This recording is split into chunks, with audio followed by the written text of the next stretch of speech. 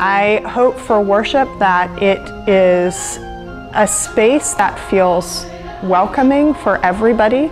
I think one of the wonderful gifts of worship is that you can be a 7-year-old or a 70-year-old, and you can be in this space and you can be experiencing the same things and asking the same questions and learning from one another. I think it's a very unique space in that way.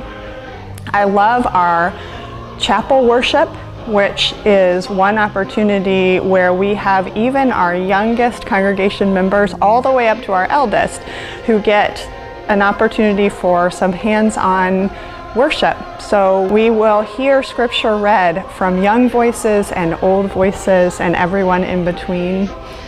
And in our sanctuary worship, we think a lot about how this space is welcoming to, again, all ages, all backgrounds. We want this to be a place where you can see yourself in the faces of one another and know that we are all in this together.